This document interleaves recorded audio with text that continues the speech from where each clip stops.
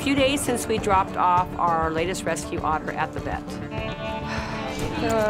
She has a severe case of heartworm, and in order to save her life, we decided to terminate the pregnancy and get her spayed. So you're gonna pick up Otter. Otter is quite possibly one of the sweetest dogs we've ever rescued.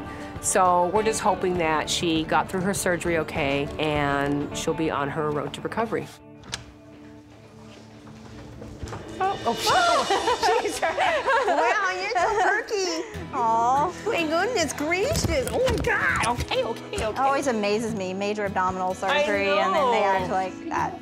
Otter is doing great. She was spayed, and she did great with her surgery. Even with the heartworms and everything, she did fantastic, so it was a good call. It was mostly just fluid and just a little tiny bit of cells in there, and there were 10 of them. Oh my God, 10. That would have been a heck of a litter for her. She's a small dog, so all those things can be really hard. So I think it was the right call for sure. All right. Thank you, ma'am. All right, bye. Thanks.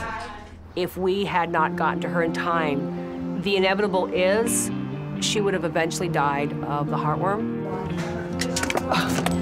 Good job. Good job. Good job. We have a lot of hard decisions to make every day.